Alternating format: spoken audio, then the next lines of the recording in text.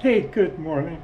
Now, since I was testing out that really fancy criterion boring head on the more Jig Borer, I thought I could kind of include a couple other things here that might be of interest on, like how to use the machine as a measuring machine as well as a locating and boring machine.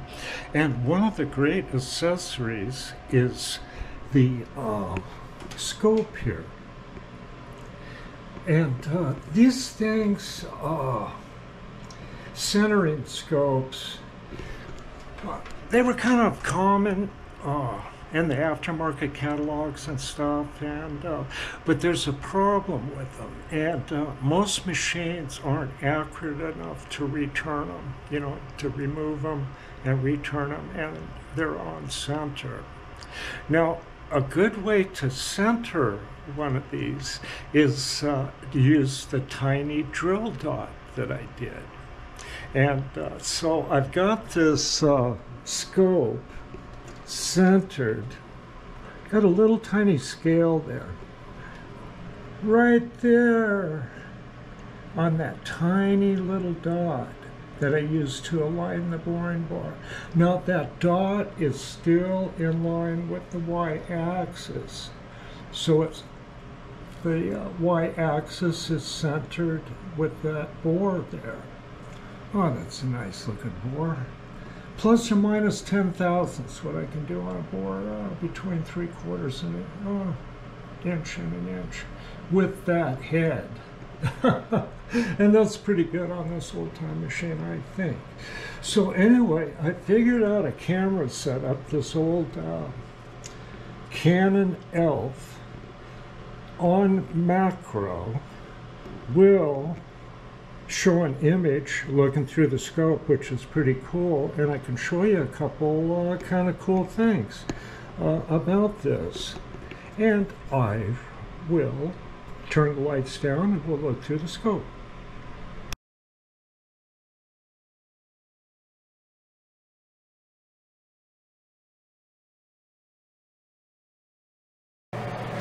All right, now we're on the ELPH camera, and I'm gonna back this off, and you're looking at the grid of the more Perkins Elmar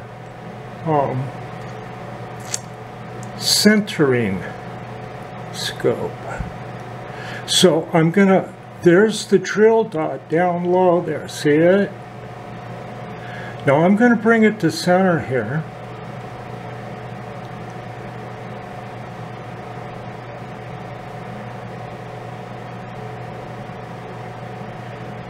Now I put a mark on the dial down here, looking through it by eye, and with my eye it was perfectly centered. I'm not real sure.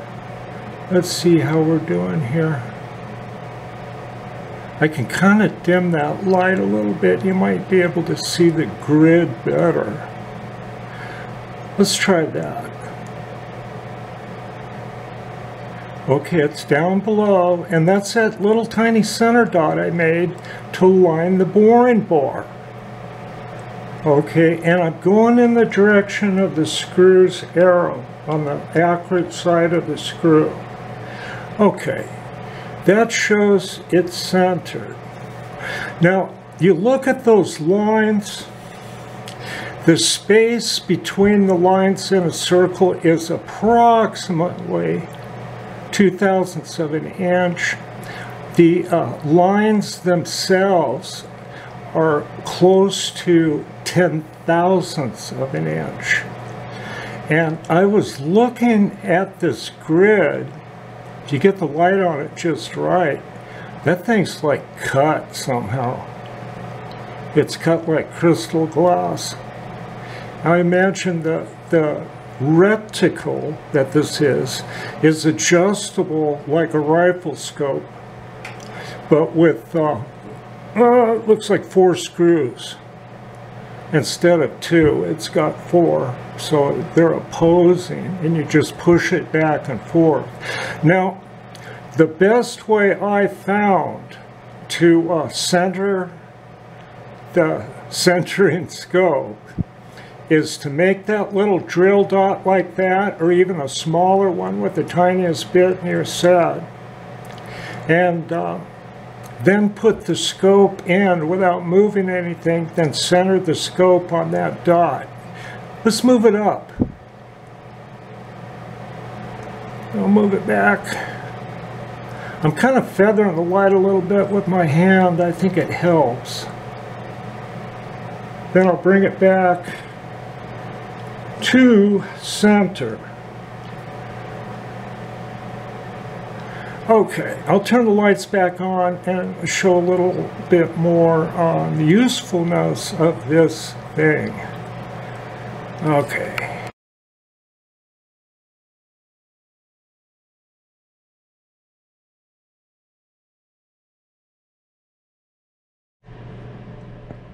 Okay, moved back from center to the dot, and that distance measures, you can see it here, it's on 6, 0.5, looks like 0.6, look over, it didn't come to 0, so it's 0.5,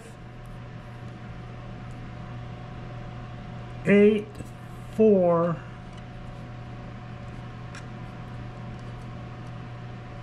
and on the veneer,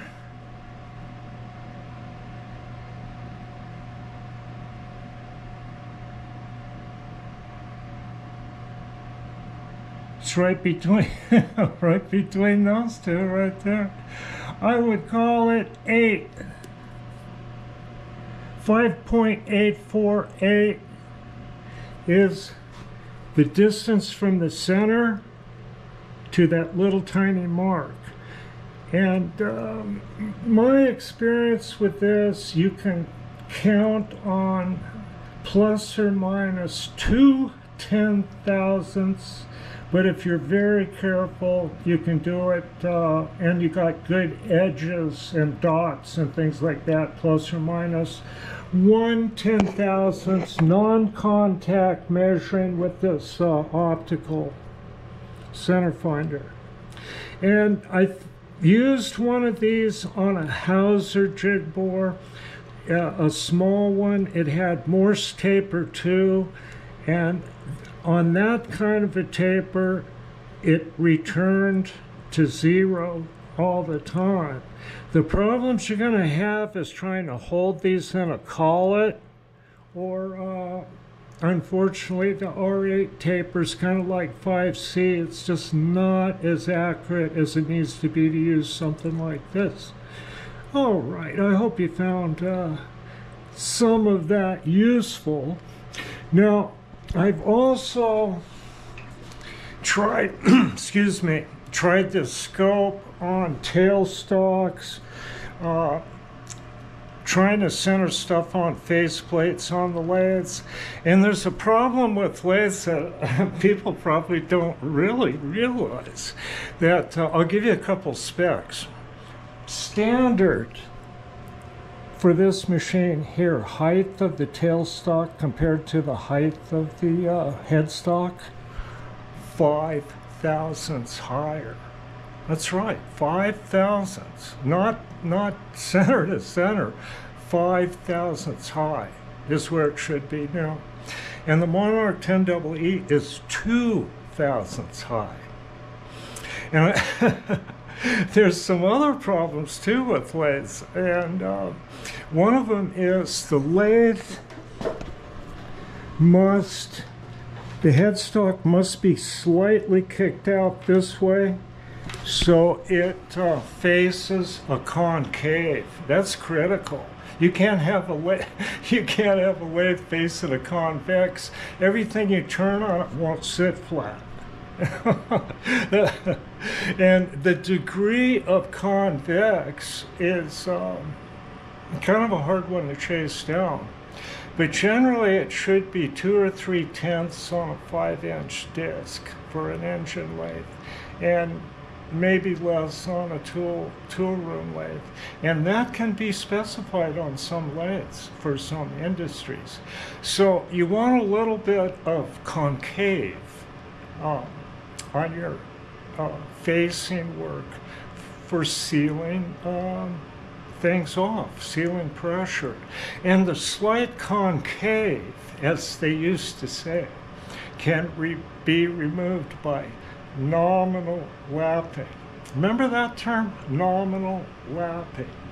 You used to be able to buy those 1, 2, 3 blocks. They go, yeah, 1, 2, 3, but 1 or 2 tenths over for nominal lapping.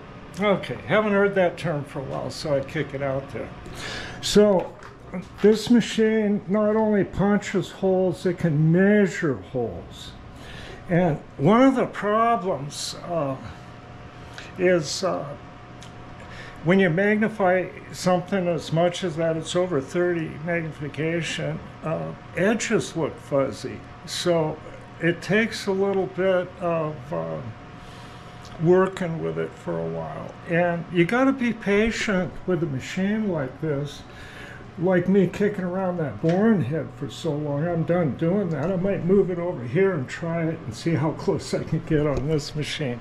But it's not a bad thing for me to do, because then I know what I can do with that head. You know, something comes in, oh, I can use that head because I've already tested it and it works for this or it works for that.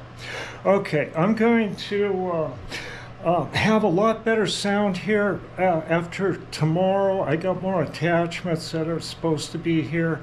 It's kind of a difficult thing to use these action cameras like this GoPro, which is ideal for the harsh conditions in the shop. I mean, stuff gets knocked over and drop it, and they got the carbide dust from the grinder, which can foul the other cameras I found. So I've got this. I got a Sony underwater camera that that works pretty good. So well, and again, that one, the problem is hooking sound up to these waterproof cameras that weren't designed to hook microphones up to, and it's a bit of a challenge. And another thing is stuff doesn't communicate with each other well at all. It's like you have to pay like $1 to Microsoft. So Microsoft will recognize the GoPro images, or you can't even load it on your computer. It's just like there's a twist in every turn. You can spend, or myself spent, days trying to plug one of these cameras into the computer, and it doesn't accept it, it doesn't work. Then I read somewhere, man, I gave up on that, and pull a chip out and just stick it in a chip reader. Solved everything doing that. And I'm going to give it a try to see if I can plug this new camera into the new computer and see if it worked, but it didn't work good with the old camera and the old computer. Anyway, so I'm plugging along, and I hope you're doing well in your garage. I'm going to be getting a lot more done because it's cooling off. It's been pretty bad, but I've been working down in my basement area. I got a clear spot for a sun and hone. I already have a Herrig surface grinder down there, and I have of course, the American rotary phase converter. I got that going everywhere. I run my woodworking machines, and I got to wire up those grinding and the hone machine. And I'll have another work area. Another guy, Mel, that watches, he's got stuff in his basement too. I think he just stuck a little surface grinder down there. But I got a bunch of little surface grinder tricks too. It'll be kind of fun to do. Blend all this stuff together. Surface grinder's been kind of missing from the equation here for a while. Well, I hope the weather's holding out for you and you're all doing well. It's looking a little better here. I'm thinking of a vacation here pretty quick, heading on up to look at some mine sites and exploring Montana a little bit. But that's a little bit off. I'll see if I can get a lot done. Okay. This is what I'm up to anyway, staying out of trouble.